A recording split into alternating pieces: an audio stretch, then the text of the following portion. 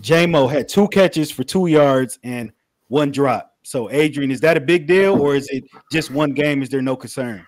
I'm starting to get a little concerned for sure. I think the Lions tried to force him to football, and he drops. Man, he's got to get it together. Man, he's not good. He's got to be better. Dan Campbell said he's not worried about it, but as the season starts to go, we start to get worried about his confidence. So this continues. Heading to the bye week, then I'm gonna have this at a 10 because you could have potentially missed on your last couple first round picks from Jahmyr Gibbs to Jack Campbell, who hasn't looked great, to Jamo. I know he's coming off injury, but it's got to figure this out, man. You got to be better because you're looking at guys coming already.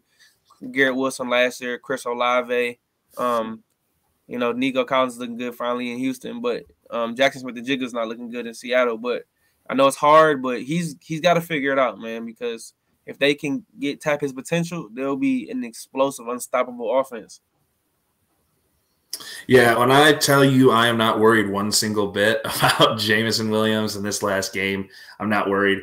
They clearly were using David Montgomery as the main – David Montgomery and Laporta. I mean, Laporta looks like behind Travis Kelce, probably the best tight end in the league. I mean, Kittle looked good too, but I mean, Laporta he looks I think he's only dropped like 7 or 8 passes. So the guy looks like a stud. Jamo, I think it was forced, but they tried a few times where they wanted to go downfield, and I could see Jared Goff wanting to go. He just couldn't get the ball out in time, whether it was a pass rush coming to him or it just closed up. So there was a few that he missed. They did the screenplay, and Marvin Jones just didn't decide to block on that play. So I don't know what happened there. He just kind of he went a little too far on the corner. So Jamo probably could have gotten another 6 or 7 yards out of that play. As far as the drop goes, if you watch the replay, the ball does go through his hands. I think it was a footstep situation. If you look 2 yards in front of him, it was a linebacker barreling down at him. So maybe he got a little scared. That's something you have to get over. But, I mean, he was out for 4 weeks. He hasn't played much football. He wasn't able to be in the facility.